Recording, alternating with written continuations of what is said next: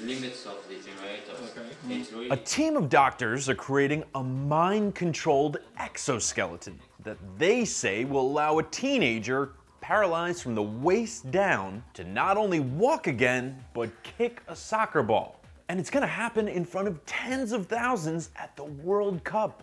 Hey guys, I'm Patrick Jones, and welcome to Buzz 60.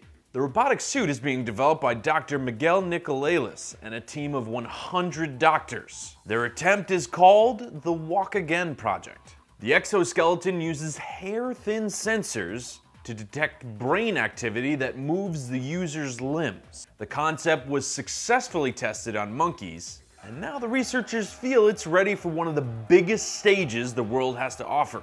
Dr. Nicolelis says his ambition with the project is for wheelchairs to become museum pieces, creating the incredibly powerful moment of allowing a teenager to walk again while the world watches is a great way to get that goal started.